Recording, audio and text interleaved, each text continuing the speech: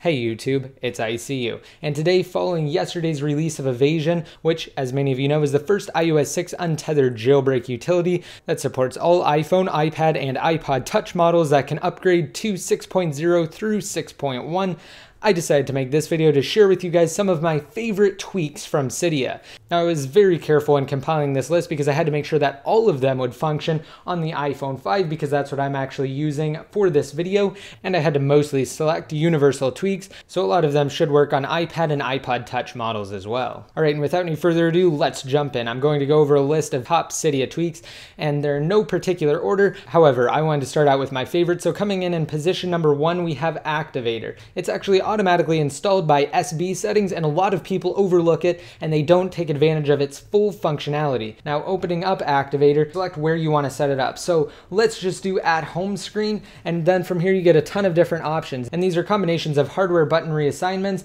to things like gestures and various on-screen actions. And let's actually go down to icon spread. So in theory, when I'm on the SpringBoard, when I spread the icons apart, it should do whatever I have it set to do. And just for the sake of this video, let's have it activate SB settings. And I also have Activator set to emulate the home button if I do a 3 or 4 finger pinch inside of an application. So let's do that now to demonstrate. So as you can see, it did go to the home screen, and let's do that icon spread that we just set, and it does pop up. Also, I have a ton of other actions set up as well, such as double tapping in the top right hand corner brings up my multitasking tray, and pinching on the icons actually locks the screen. And for the second tweak in this video, we have SB settings, which integrates quite nicely into Notification Center. As you can see, we have the SB settings options right here. It allows you to do things such as change the brightness level without going into the settings application, toggling on or off Wi-Fi, as well as various other settings. And you can also do things like directly respring your device or reboot it straight from within Notification Center. And you can also enable the option to actually have an SB settings window, which is kind of redundant with Notification Center, which is why I don't use the window pop-up method anymore. And SB settings also offers more functionality, such as the ability to actually set a custom carrier. As you can see, instead of displaying the normal AT&T letters, it now displays ICU ID for I crack your iDevice. And for the third tweak, we have BiteSMS for iPhone users. It's essentially a custom text message application that replaces your normal Messages app, and it will allow you to send iMessage, SMS, and MMS messages. So you may be asking, well, what's the point of BiteSMS? It offers a slew of awesome features that you can set. For instance, you can enable a text message signature. However, what I mostly use it for is its quick message and quick reply functionality. So let me give you a quick example of what I mean. I'm just going to send myself a text message from my iPod Touch here, and once it comes through, I will be able to quick reply to that message.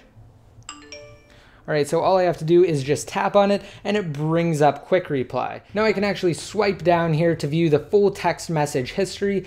I can open it, I can call the person, and I have a few other actions, but what you mostly use it for is to just directly reply to the person without actually opening up the Messages application, which in my opinion is absolutely amazing, and it's definitely better than stock messages. Next up, we have tweaks 4, 5, and 6, which are all very similar. The fourth one is 5-column SpringBoard, and it allows you to add 5 columns of icons onto your SpringBoard. The fifth one is 5-icon dock, which, as the name suggests, allows you to have 5 icons in your dock, very similar to the previous tweak, 5-column SpringBoard. And for the sixth one in this video, we have 5-icon switcher, which, as you may have seen earlier when I brought up the multitasking tray, it allows for 5 application icons to be displayed in your icon switcher. Alright, and coming in at 7, we have Flux. And this is a great tweak and screen modification that automatically changes the color levels, and it shifts them to more red during the nighttime, which is supposed to be easier on your eyes, and I've found that it actually works very well. So let me give you a quick preview. So that's what it looks like at night, and that's what it looks like at day. You can clearly tell the difference, and even though it can throw off the colors, it's definitely great and worth checking out. For 8, we have Bolt, which, as you may have noticed by now, I actually don't have a battery icon. Instead, I just have the percentage, and that's all Bolt does. It removes the battery icon, and if you're familiar with jailbreaking, you'll know that the more real estate you can get in the top status bar, the better, because a lot of tweaks actually do use the status bar for various things, such as notifications. And for number 9, we have icon renamer, which as the name suggests allows you to rename applications. All you have to do is get them into the wiggle mode, tap on one of the applications, and then simply change the name to whatever you want it to. So let's just change the name of iTunes to A, and we'll set that and apply that. So now as you can see, iTunes has been replaced with just an A. And for number 10, we have multi-icon mover, which allows you to move multiple icons at once. So let's say this page is getting too crowded, or we want to move applications on this page to another page. What we can do is tap and hold to get the applications into wiggle mode, and then just tap on them to get that red check mark. Of course, because I also have icon renamer installed, it's bringing up the prompt to rename the application. So if you have both of them installed, all you have to do is hit cancel, and your red check mark on the application you had previously tapped will still be there. So let's move a couple of applications.